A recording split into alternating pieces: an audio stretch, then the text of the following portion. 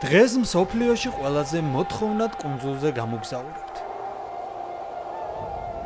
ულამაზესი სანაპიროები, ჯუნგლებში ჩაფლული გამაოგნებელი ბუნება, უნიკალური კულტურა და ტრადიციები, საოცარი სასტუმროები და კარგი გართობა.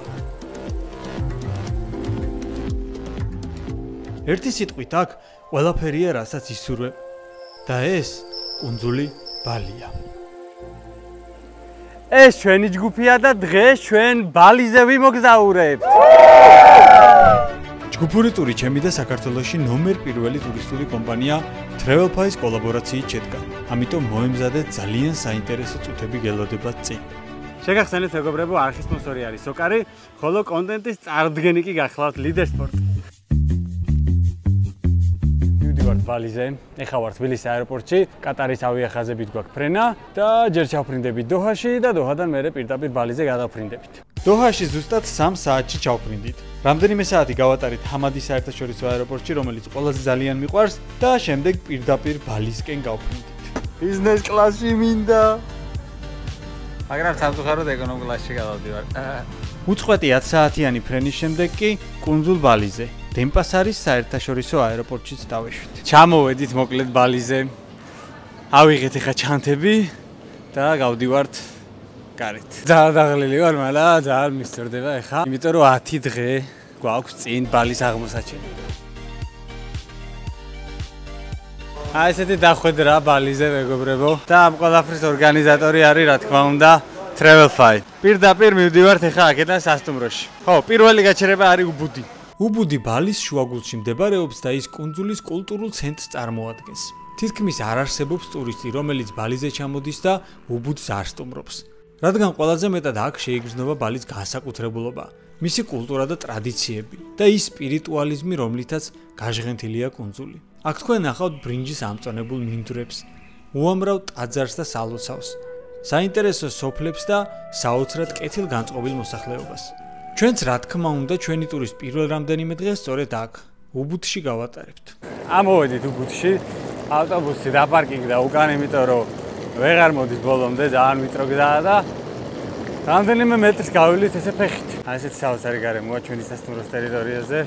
ჯერ არ შევსულვართ და ნახეთ უკვე რა გარემოა. ეს არის სასტუმროს რესეფშენი. ძალიან მომწონს უკვე აქ აურობა. მოდი დავლაგდებით და მერე დაგათვალიერებინებთ სასტუმროს კარგად. აი ეს გახლავთ ჩვენი სასტუმრო. 5 ვარსკვლავიანი საოცარი რეზორტი შუაგულ ჯუნგლებში.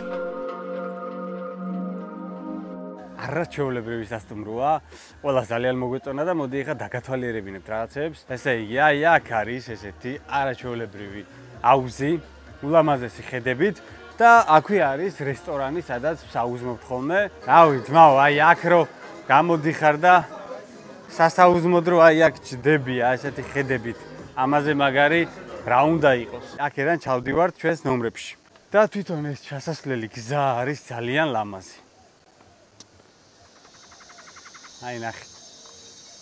აი ესეთი არაჩვეულებრივი ხედები გაქვს გარშემო. ესე ჩამოდიხარ, მერე იქ ქვემოთ არის ლიფტი და ლიფტით უკვე ჩადიხარ ნომერში. ნახეთ რა სიმყუდროვია, რამხელა სივრცეა და რაც ყველაზე მთავარია, აი ვანზე ბუნების ხმა გესმის, როგორც კი გამოდიხარ და პირდაპირ ჯუნგლებში იმყოფები რა, შეიძლება ითქვას. ეს კი აბაზანა მეგობრებო, რომელიც უზარმაზარია. და აი ესე გამოიყურება. საკმაოდ მდიდრული ეფექტი აქვს, იმიტომ რომ სულ ქვაშია გაკეთებული. აი ესეც. აქ შეგიძლია წყალი ჩაასხა, ყვავილები ჩააყრინო. ძალიან კმაყოფილი ვარ ამ ნომრით და ეს არის რა თქმა უნდა თრაველფაის დამსახურება, იმიტომ რომ რაც ხდება ზოგადად ამ ვიდეოში, რასაც ნახავთ, არის ყველაფერი ტურისტული კომპანია თრაველფაის დაორგანიზებული. უბუდის აღმოჩენა ბრინჯის ტერასებით დავიწყეთ, რომელიც 20 წუთის სავალგზაზე იყო ჩვენი სასტუმროდან. ეგალალანგ ესე ქვია ამ ადგილს. ზოგადად ბალიზე ბრინჯის ტერასები ძალიან ბევრია, თუმცა ერთ-ერთი ყველაზე პოპულარული არის სწორედ ეს ბრინჯის ტერასები და მაგიტომ მოვედით აქ. საკმაოდ დიდ ტერიტორიაზეა მოკლედ ეს ტერასები და ძალიან ბევრი რაღაც ხდება. ეგალალანგის ტერასებზე საკმაოდ ბევრი აქტივობაა. აქ ადამიანები არა ბრინჯის მინდვრების სანახავად, არამედ კარგი ფოტოების გადასაღებად მოდიან ძირითადად. ამისთვის კი უამრავი სპეციალური ადგილია მოწყობილი. ფოტოების გადასაღებად არის იდეალური ადგილი. აგერ აი ამ ქალბატონს აქვს აი ესეთი ქუდები, აი ესეთი ატრიბუტები, რომელთან ერთადაც შეგიძლიათ გადაიღოთ ძალიან ლამაზი ფოტოები. აი ესეც მაგალითად, აი აგერ გოგოები იღებენ ახლა ფოტოებს, აი ამ კალათით. აუ, ძალიან დიდი მადლობა. მე რაღაცა $2-3 აჩუქებთ ამ ქალბატონს და ყველა ბედნიერია. თუმცა ყველაზე მოთხოვნადი მაინც გიგანტური საქანელებია.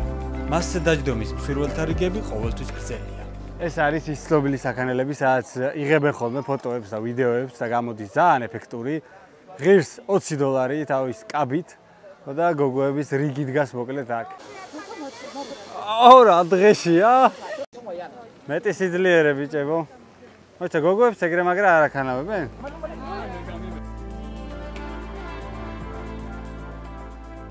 დარწმუნებული ვარ, ბევრად ლამაზი ბრინჯის ტერასებიც არსებობს. ერთადერთი პლუსი ამ ადგილს ის აქვს, რომ საქანელები, ზიპლაინი და საკმაოდ ისეთი ბევრი აქტივობა და საერთო ჯამში კარგი ფოტო-ვიდეო მასალა გამოდის აქ. ეგ არის ამის პლუსი და აგერ მაგიტოა ამდენი ხალხი. დავიდით ახლა შემდეგი გაჩერება მაიმუნების ტყე.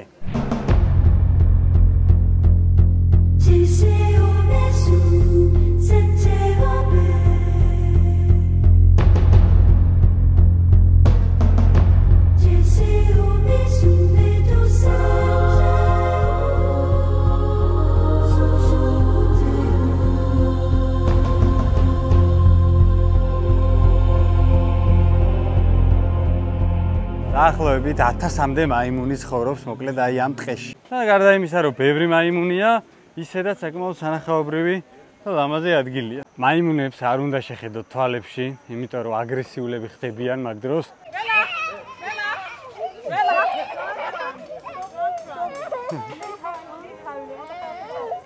შენ მაიმუნო შენ. ასევე ნივთებთან უნდა იყოთ ძალიან ფრთხილად, იმიტომ რომ იპარავენ ნივთებს. შეიძლება სათვალე მოხსნან, შეიძლება ელსაბამი, შეიძლება ქუდი, ჩანთა და ასე შემდეგ. თან საიდან მოგეპარებიან ვერ გაიგებ იმდენი არის. ტყე კიდევ იმითაა ცნობილი, რომ აქ თქვენ შეგიძლიათ აი ასეთი სელფი გადაიღოთ მაიმუნთან.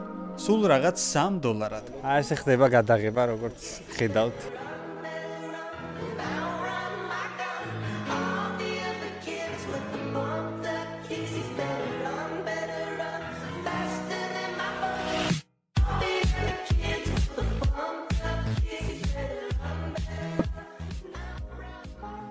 მაიმუნების ტყიდან კი უბუდის ერთ-ერთი ყველაზე ცნობილი ტაძრის სანახავად წავედით. ბალი რითიც გამოირჩევა, ეს არის რა თქმა უნდა ტაძრები და ერთ-ერთ ტაძარში მოვედით ახლა ტირტაიმპულ, მე მგონი სწორად გამოვთქვა. ერთ-ერთი ყველაზე პოპულარული ტაძარია და ხალხმრავალი. შესვლა მოკლედ არ შეიძლება, არც შარვლით, არც შორტით, არანაირ შემთხვევაში სარონგის გარეშე. აი ეს არის სარონგი, ეხლა რასაც მიკეთებს ჩვენი ძმა. ინდონეზიის მოსახლეობის დაახლოებით 85% მუსლიმია. თუმცა ბალი არის ერთადერთი კუნძული ქვეყანაში, სადაც მოსახლეობის 90%-ზე მეტი ინდუიზმის მიმდევარია. ბალის მოსახლეობა და მათი ტრადიციები რადიკალურად განსხვავდება სხვა თავიანთი ქვეყნის მოსახლეობისა და ტრადიციებისგან. სწორედ ამიტომაა ეს კუნძული ასეთი უნიკალური. ბალინური ინდუიზმის მიმდევრებს შეერათ, რომ ყველა ელემენტს სული ამოძრავებს. ისინი პატივს მიაგებენ როგორც ღმერთებს, ასევე ბოროტსულებს და მათ შორის ბალანსისა და ჰარმონიის შენარჩუნებას ცდილობენ. მთები როგორც ღმერთების საცხოვრებელი ადგილი, მათთვის საკრალულია, ხოლო ზღვას დემონების თავშესაფრად მიიჩნევენ, რის გამოც იშვიათად იხილავთ ზღვაში მოცურავე ბალინელს. ადგილობრივებს ჯერათ, რომ ეს არის წმინდა წყალი და აქ გამბანვით მათ წამთ, რომ განიწმინდებიან. გარდა ადგილობრივებისა, როგორც ხედავთ, ტურისტები საკმაოდ ბევრი არიან და აი ამ რიტუალს იმეორებენ. აპირებთ გამბანვას, აურის გაწმენდას. მოკლედ გითხრეს, რომ აქ სახეს თუ დაიბანთ, უარყოფითი აურისგან განიწმინდებითო. მე ჯერჯერობით საკმაოდ დადებით აურაზე ვარ, ამიტომ არ მჭირდება გამბანვა. ხა გოგოები განიბანებიან და დადებითი აური დაგვიბრუნდებიან. განიბანეთ? კი, ხეზები. ხო. აურა განიწმინდა, იგრძელით.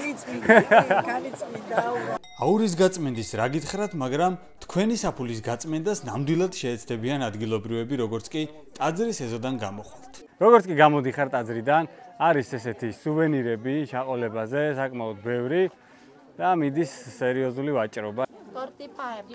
30, right? We have 10. 40 or 30? 45. Torti, what is this? We have jam. არა, აგერ დაუფასა ეხა ჯაბას სადღაც $100 და საბოლოოდ იყიდა $30. ბაზარში სუვენირების ძალიან დიდი არჩევანია და 90%-ზე მეტი ადგილობრივი ნაწარმია. How much? How much? $15. ეს ალამაზი. 10 გინდა? 10? 10 okay? $10. Okay? რაო? 10-ო. მშვიდობაში ჯაბა ძმაო. მრავალი შეგეძინოს. სუვენირების ძალიან დიდი არჩევანია აქ და არ მთავრდება ეს ბაზარი. ეხლა რამდენი ხანია მოვდივარ და არა და არ დამთავრდა. მოვედით ძალიან საინტერესო ადგილზე, სადაც აწარმოებენ ყავას და ჩაის. ძალიან გემრიელს და ვაპირებთ რომ დავაგემოვნოთ ეხლა. Coconut coffee. That's the mocha coffee and chocolate. ყავა და ჩაის გვასინჯებენ სხვადასხვა აირსახეობას. ენერგიაზე მომიყვანა, რა ესეთი არის, კი, ენერგია არის. გავგიჟდები აწი აი დედასგებწი უეჭველი უნდა გასინჯო. ეს გემრიელია. ყველა გემრიელია. აი ეს გასინჯება. მამი გასინჯება. ხო. ბალი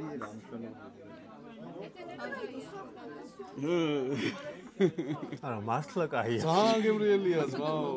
ის პოს იზღიანი ახლა სახით იყურება პოსტ ძალიან გემრიელი. ესეთი გემრიელი ჩაი მართლა არ დამილევია, უნამუსო იყო. ეს კაკაო ხო? გაგვიმარჯოს. გაგვიმარჯოს, მაო, გაიხარე. მე მართლა არ დამილევია ესეთი გემრიელი ჩაი. არა, ძალიან გემრიელია. აუ, მართლა რა კაი, იცი რა კაია. ამას ქვია, რა ქვია? Papa drinks, mama happy. აი, ეგ მაინტერესებს. აიცა. აუ, ძალიან კაია, ბიჭო. ეგ იზა სპაისი. ეგრისია? ეს რის ნუ სყავა შეუძლებელი. ეს ნორმალია. აი ძალიან სასაბიდი. მოგხოდოს შემოძავს. დღეს გიჟიგდიბე. რაც ეხა დავაგემოვნეთ. იყიდება აი ამ მაღაზიაში ჩაიც და ყავაც და რაც მოგეწონებათ, შეგიძლიათ მოგზაურობთ, შეიძინოთ. ფასები ვისაც გაინტერესებთ. აი მაგალითად აი ეს ყავა ღირს $170,000, რაც არის დაახლოებით $11-12 ფარგლებში მერყეობს. ეს ღირს სადღაც $6-7. აი ეს ყავა მაგალითად ღირს $190,000, სადღაც $12.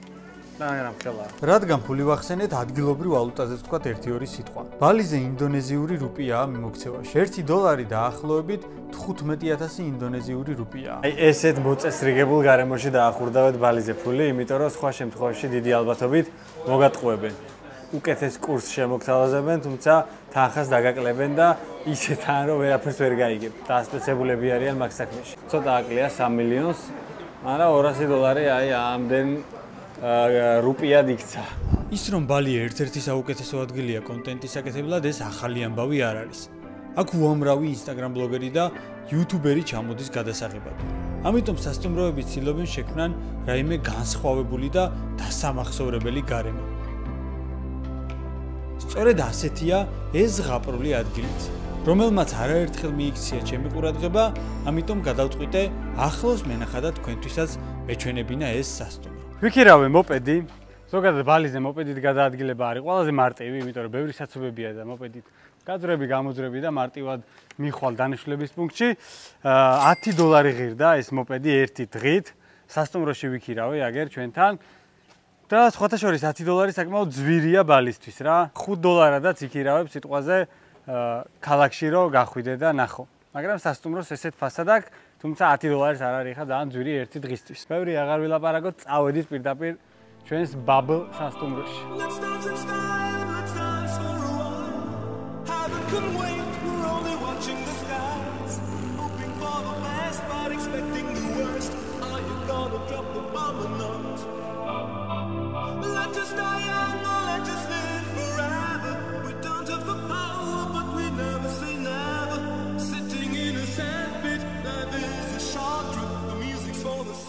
მივდივართ ახლა ჩვენი ნომრისკენ, რომელიც ძალიან მაინტერესებს. სანამ ნომერში მივალთ, მეგობრებო, გადახედეთ და შეამოწმეთ გამოწერილი გაქვთ თუ არა ჩემი არხი.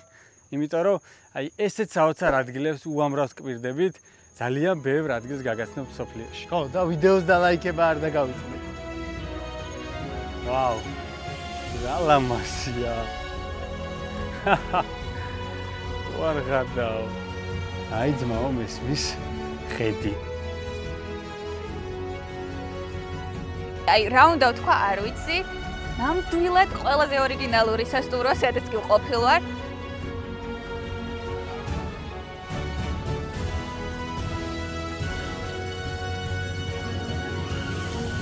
კარგი, მოდი ახლა დაგათვალიერებინებ დეტალურად აი ამ ზღაპრულ ადგილს. ესე იგი, აქ ამიხსნეს, რომ აქვს ორი კარები და ერთდროულად ორივე არ უნდა გააღო. ჯერ ესე აქ შემოვდივართ, მერე ამ კარებს კეტავთ და შევდივართ უკვე ნომერში. შეგრძნება გაქვს, რომ ღია სივრცეშია შენი ნომერი და ეს ვფიქრობ, რომ ძალიან ეგზოტიკური და ძალიან კარგია. სიცხე არ არის ნომერში, იმიტომ რომ გვაქვს კონდიცირება, დენის წყარო, შუქი წინთება, ანუ ყველაფერია იმისთვის, რომ ნორმალურად რამდენიმე დღე გაატარო ამ ნომერში. საწოლის უკან არის მაცივარი, ყავის მადუღარა, პირსახოცები და ყველაფერი რაც საჭიროა რა. რა მაგარია ბიჭო. წევ ხარ და შეისწინ არის ზღაპრული პანორამული ხედი. დაწერეთ კომენტარებში რამდენად მოგწონთ ეს კონკრეტული სასტუმრო და ზოგადად ეს იდეა. კიდე მოვძებნო თუ არა მსგავსი საინტერესო ადგილები და გადავიღო თუ არა, ეგეც დამიწერეთ. სანამ ezas დაგათვალიერებინებთ, მინდა მადლობა გადავხადოთ თრაველფაის. ჩვენ უკვე 1 წელია რა თანამშრომლობთ, საკმაოდ ბევრი პროექტი გავაკეთეთ ერთად და კიდევ ვაგრძელებთ თანამშრომლობას, ასე რომ მადლობა თრაველფაის. აბაზანა და სველი წერტილი უნდა გაჩვენოთ ახლა. კეთილი იყოს თქვენი მობრძანება ღია აბაზანაში. ღია სივრცეში ძმაო უნიტაზზე არასდროს არ ვჯდა ვარ. ზაღადაობა. აი ძმაო ეგზოტიკა მესმის. მოკლედ და ესეთი აბაზანა გვაქვს მეგობრებო შუა ჯუნგლებში. ძალიან ეგზოტიკურია, აბა რა სიტყვით არა? ეს პატარა მოსასვენებელი სივრცეა. აქ შეგიძლიათ ცეცხლი დაანთებინოთ საღამოს, ესეც ფასიანია. ამის ხმაზე იღადავეთ ახლა.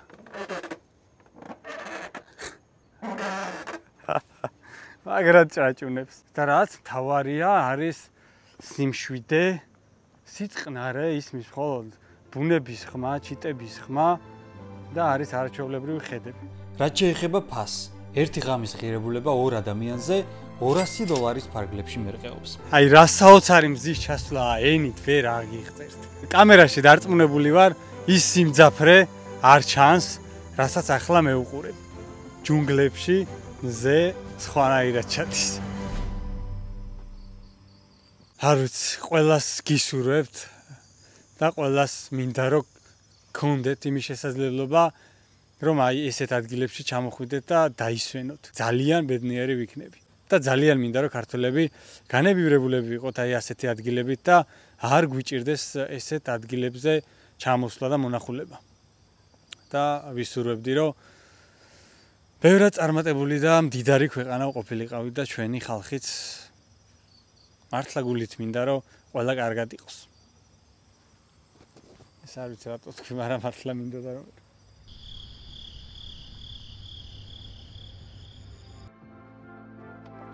როცა ბალის ფოტოგენურ ადგილებზე ვსაუბრობთ, არავითარ შემთხვევაში არ უნდა გამოვტოვოთ ეს კარიბჭე, რომელსაც ხშირად წააწყდებით ფოტოებსა თუ ვიდეოებში.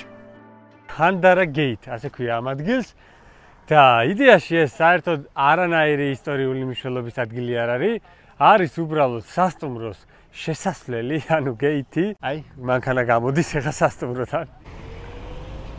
თუმცა იმდენად ლამაზ ადგილზეა, რომ ფოტოები საკმაოდ ეფექტური გამოდის, ამიტომ იქცა რაღაცა ღირსშესანიშნაობასავით და ძალიან ბევრი ადამიანი მოდის აქ სანახავად. დრონი რო ავაფრინოთ, აი აქ გადავიხადე 200,000 რუპია, რაც არის სადღაც $3 და ფოტოს გადაღებაც არის ფასიანი რა, მოკლედ ყველაფერში ცდილობენ რომ ფული გააკეთო. კარიბჭიდან ზუსტად 5 წუთის ავაგზაზე არის ერთ-ერთი ყველაზე სანახაობრივი ტაძარი, რომელიც იმით განსხვავდება სხვა ტაძრებისგან, რომ ტბის პირასაა, რაც მას გაცილებით მეტ ეფექტურობას წეს.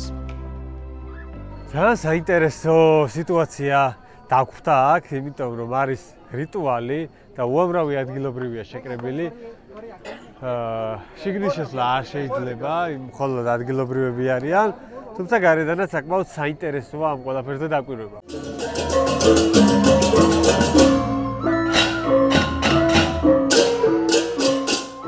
So the people try to make balance between down and up. And who is in the middle? The middle is the human, Yeah. right? Yes. აი ფოტოებისთვის არის იდეალური ადგილი.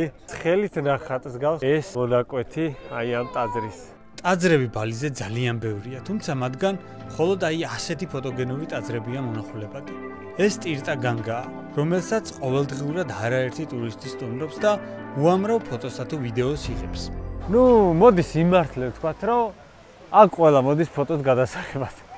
დარწმუნებული ვარ 90%-მა საერთოდ არ იცის როდის აშენდა, ვინ აშენა, რატო აშენდა, რა ხდება საერთოდ აქ. რადგან ფოტოებზე ჩამოვარდა საუბარი, ახლა გიამბობთ ერთ ადგილზე, სადაც ტურისტებს ერთი კონკრეტული ფოტოსთვის რამდენიმე საათი და ზოგჯერ მთელი დღე უწევთ რიგში დგომა. რაოდენ გასაკვირიც არ უნდა იყოს, ეხლა არის ღამის 3 საათი და მივდივართ ექსკურსიაზე. აგერ ლანჩბოქსებიც მიგვაქვს საუზმის ამბავში და თუ რატომ მივდივართ ესე ადრე ექსკურსიაზე, გაიგებთ ეხლა ცოტა ხანში. მოვიდით მეგობრებო, 2 საათი ცოტა მეტია გზაში ვარ და არ ვიცი, ძმაო, ცუდასთავარ ისე მეძინებ. მოკლედ, ეხლა რატომ მოვიდით ესე ადრე? აქ არის ერთ-ერთი ტაძარი, სადაც ფოტოს გადასაღებად ყოველთვის დგას 4-5 საათიანი რიგი. მოვიდით ესე ადრე, რომ აი ამ რიგში არ მოგვიწევს ჩადგომა. ესეთი გამოცდილება ჯერ არ მქონია ძმაო. რო გონია, რომ არავინ დაგხვდება და ამას შეხედა. ჯერჯერობით ერთი ჩვენაირი ჯგუფი დაგვხვდა აქ. ბიჭო, კიდე მოდის ხალხი. ბევრი ხალხია. მიუხედავად იმისა, რომ ჯერ არ გათენებულა. ორი ავტობუსი ხო გამოვიცვალეთ და ეხლა უშველებელ აღმართზე ამოვედით ფეხით. ეს არის მეგობრებო ის ადგილი, სადაც იღებს ფოტოს 10,000-ობით ადამიანი ყოველ დღე. ჩვენ წინ არის აი ამ დროს ხომ მოვედით 56 კაცია ჩვენ წინ. და ჯერ არ გათენებულა. ესეთი ფოტო უნდა გადავიღოთ აი აქ. ვულკანიც გამოჩნდა. ფოტოს გადასაღებად მსურველი ძალიან ბევრია, ამიტომ რიგის ნომრების მიხედვით ხდება გამოძახება. დაიწყო გადაღება. პირველი მერცხალი შევიდა კარიბჭეში. სარკი აქვს წინ კამერასთან და მაგიდან გამოდის ეგეთი მაგარი ფოტო. რეალურად ქვემოთ არაფერიც არ არის. არც თუ ისე მცირე ხნის ლოდინის შემდეგ როგორც იქნა ჩვენი ჯგუფის დროც მოვიდა. აბაგიო, არ შეგვარწყვინო. კარგი ხარ?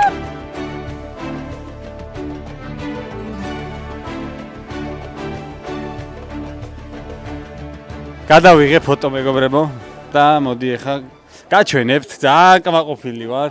ამას შეხედეთ. ძალიან მაგარი ფოტო გამოდის. რო შეხედავ იდეაში ვერ ხვდები, რომ ესეთი მაგარი ფოტო შეიძლება გამოვიდეს რა. მაგრამ ფაქტია გამოდის და მაგიტომ დგას ამხელა რიგები. 2 საათი დაგჭირდა დაახლოებით.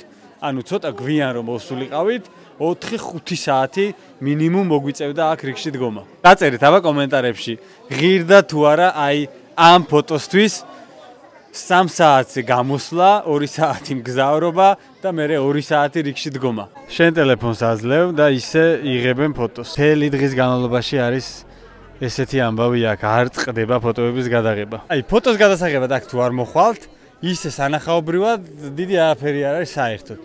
მართლა. რასაც ნამდვილად ვერ ვიტყვით სეკომპულის ჩანჩქერზე, რომელსაც ბალის ტოპ სანახაობებს შორის ურყევი ადგილი უჭირავს. მოვედით მოკლედ ჩანჩქერთან.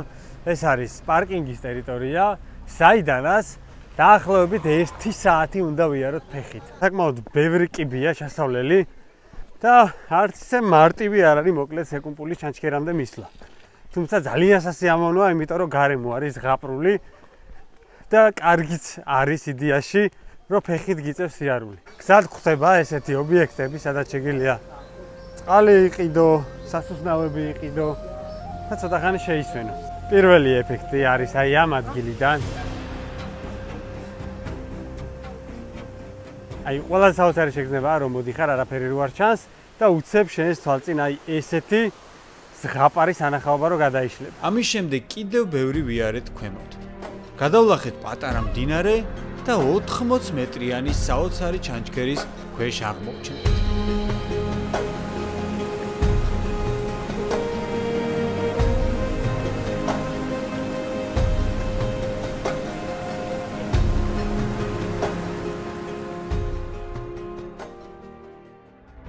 და დროაუბუდიდან სანაპიროებისკენ გადმოვინაცვლოთ.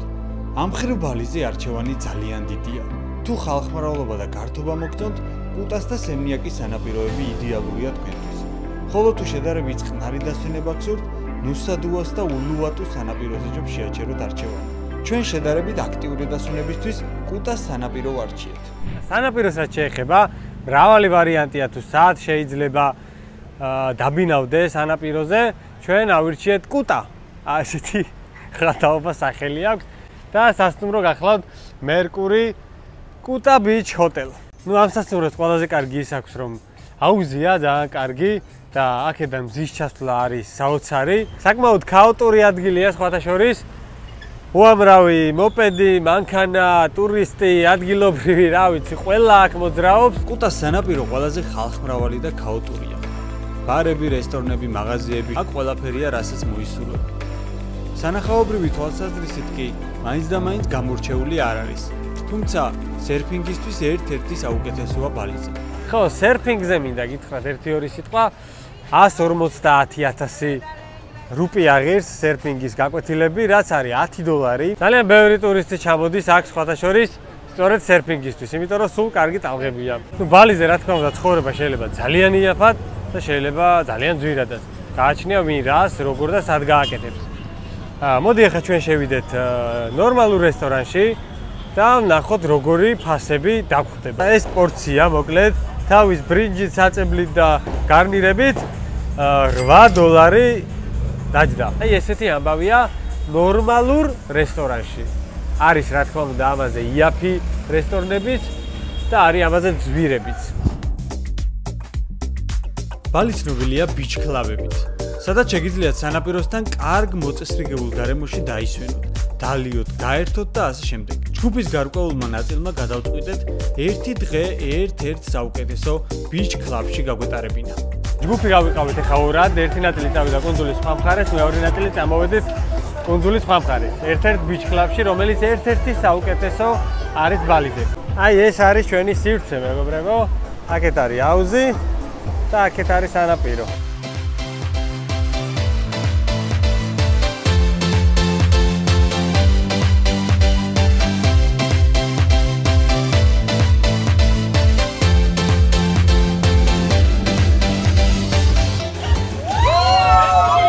აი ესე ერთობა მეგობრებო, ბიჩ კლაბში ჩვენი ჯგუფი. მოკლედ ის თანხა რაც ამ მაგიდაში გადავიხადეთ გვიზის დეპოზიტად და რაღაცებს უკვეთავთ რა. 800,000 რუპია უწევს თითო ადამიანს და პატარა თანხა არ არის. მოდი ახლა ჩვენ მეგობრებს კითხოთ ყველაზე მეტად რა მოეწონათ ბალიზე, იმიტომ რომ ძალიან ბევრი რაღაც ვნახეთ უკვე და საინტერესოა რა პასუხს გაგვცემენ. აბა რა მოგეწონა ყველაზე მეტად? სავაიად. მე ყველაზე მეტად მომეწონა ფეისბუქ კლუბი, იმიტომ რომ ერთ სივრცეში შეგვიძლია ვიცეკვოთ, ვიცურაოთ, მივირთოთ და დავლიოთ. მე ყველაზე ძალიან მომეწონა 60-ის კარიბჭე, არის ძალიან მისტიური და ძალიან ლამაზი. სავაია! მე ყველაზე მეტად მომეწონა ბრინჯის ტერასები და სავაია. სავაია უკონკურენტოდ, იმიტომ რომ ნომერ პირველი ლოკაცია არის პარტი მიუზიკის განხრით, კასიანი უკრავდა თან გუშინ ვიყავით ყველა ერთად. საოცარი ხედებია, ძალიან განსხვავებული გარემოა და აუცილებლად რაღაც ალბათ ვიდეოში ჩასვავ მაგ მონაკვეთებზე და თვითონ ნახავს ხალხი რა საოცარი ადგილია. მაგიტოა რომ ყველა ძალიან მოგვეწონა. სავაია არის ძალიან პრესტიჟული კლუბი. ჯადოსნური ადგილმდებარეობით. ხშირად ჩამოყალთ მსოფლიოს წამყვანი დიჯეები და საკმაოდ კარგი ივენთებია ყოველთვის.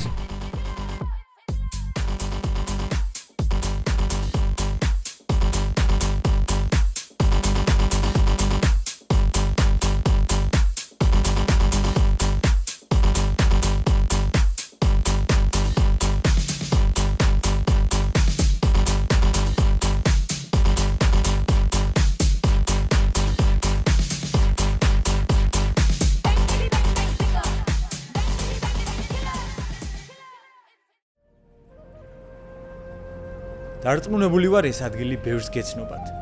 ეს კუნძული ნუსაპენიდაა, რომელიც ბალისთან ძალიან ახლოს მდებარეობს. ერთდღიანი ტურები ამ კუნძულზე საკმაოდ პოპულარულია. ტურის ღირებულება დაახლოებით $60-70. მოგზაურობა ნავსადგურიდან დაიწყო, საიდანაც პატარა გემით გავემგზავრეთ ნუსაპენიდასკენ. გადმოვედით ნუსაპენიდაზე 1 საათიანი მგზავრობის შემდეგ და ჩვენი ტური კუნძულ ნუსაპენიდაზე იწყება. აგველოდება მანქანა, რომელიც მოგვატარებს ამ კუნძულს. ეგ არის 5 მანქანაში გადავნაწილდით მოკლედ. მოვედით ნუსაპენიდაზე უმთავრეს სანახაობაზე, რომელსაც ქვია კლინკლინგ ბიჩი. მგონი სწორად დავუვარ.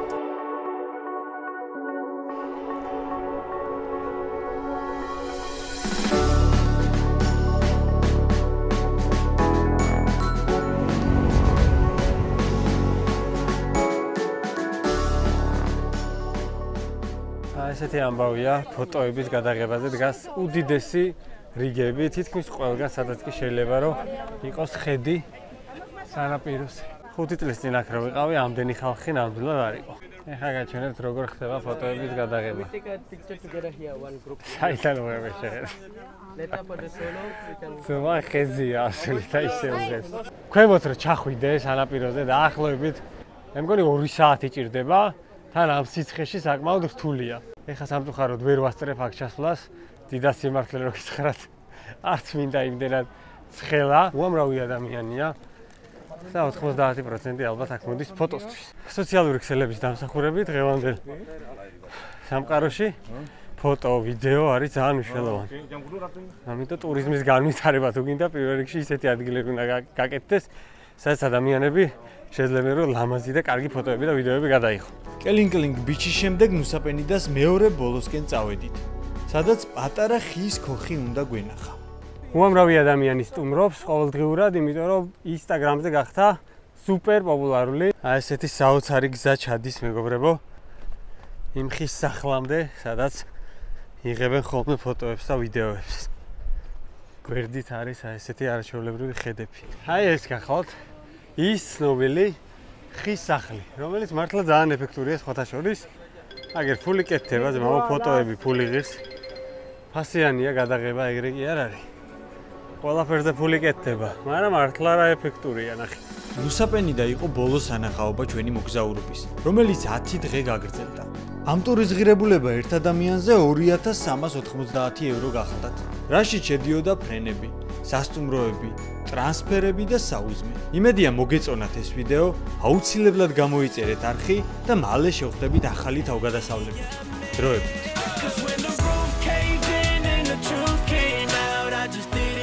ამ ადგილს ქვია კელინკლინგ ბიჩი, რაც არის, კაროჩი. მოკლედ იმ თანხაში რაც ამაგი და აუ ჩემი კიდევ ერთი ტაძარი მეგობრებო, კიდევ ერთი ტაძარი, კიდევ ერთი ტაძრის. აქ ხდება გამბანის რიტუალი, ადგილობრივებს ამთ რომ ეს წყალი არის წმინდა.